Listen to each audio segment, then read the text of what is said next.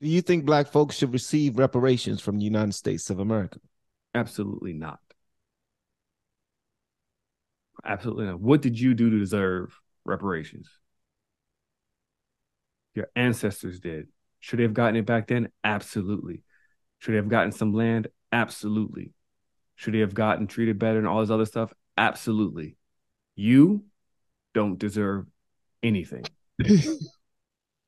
Hey, you don't deserve a damn thing because every time you get a bag, you get a check, you blow it. We was getting y'all daggone Oh, checks, it's the and truth. everybody was going to the stores buying every pair of shoes. Them checks was gone in like 2 days, bro. Yeah. And Two days. and you'll probably get in the comments, I'm sure you'll probably get it. It's like this guy's not even from America. He grew up in Germany. He's privileged and all this other stuff. No, you don't know my life. I could tell you right now, I was stuck in that same perpetual mindset when I was in my early 20s. Eventually, I had to look myself in the mirror and be like, why am I a bum? Why is my credit bad? Why am I in this dead end job? Why didn't I go to college? Why didn't I do X, Y, and Z? I had to look myself in the mirror and I had to realize, yo, I need to do something different. And I did something that made me feel very uncomfortable, which was join the military. I didn't want to join the military. That was the last thing. I was a kid in school, in high school, was like, F the military. I'm never going to join. You guys are suckers for joining. And what happened? I ended up joining. Why? Because I made a series of bad mistakes in my life that led me to only one out, and that was join the military. And when I got in there, even then I was up for the first 4 years. But eventually I had to look myself in the mirror and realize, yo, I need to get my together. And I'm gonna use it as a stepping stone. And I'm gonna better myself. I went to college. I worked my ass off. A lot of people don't know this. This is the first time. Here's some breaking news for you. I never graduated high school. I never graduated high school. I dropped out in 11th grade. I have Wow. I have 3 degrees now. Did I have to work extra Wow. hard for that? Absolutely. I had to work extra hard. Was it uncomfortable? Absolutely. I got a bachelor's, 2 associates, and I'm working on another bachelor's in IT. I was going to do the master's, but I knew nothing about IT, so I'm just starting over. But you cannot sit there and say that you don't have opportunities. I I got my together and I fixed it. My credit score is close to 800. I'm very blessed now because I had to work my ass off to get where I'm at after making a series of bad mistakes over and over and over. But eventually the excuses run out. And then what? It was me.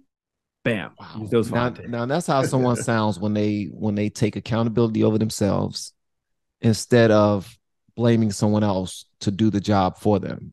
The Mm-hmm. reason why I didn't get this my college degree is because the white man held me down, and I've been living in the hood, and I barely had anything to eat, but not having anything to eat. And my daughter will tell you this because she taught kindergarten in Southeast DC.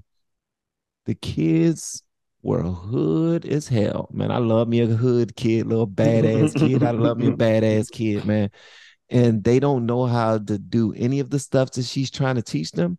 But was they wearing everything new? Everything they had Yep. on was the best shoes, the best shirts, the best pants. Like the stuff that they was rocking, their parents would come there looking rich, Mm-hmm. like they present themselves as rich because that's all that's important. But when it comes to what's really important, nah, they don't care. And when my daughter tried to report the fact that they didn't want to learn, they just disrupted class, punching kids in the face and all that other stuff.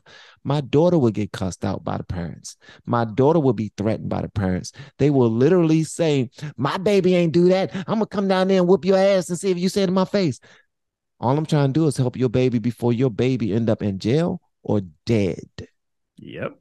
And that's the problem. So you were able to look into the mirror and say, bro, what the hell you doing, man?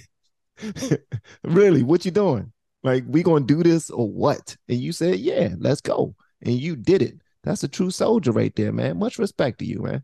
Real Thank you. talk. Appreciate it. I appreciate it. Absolutely, man.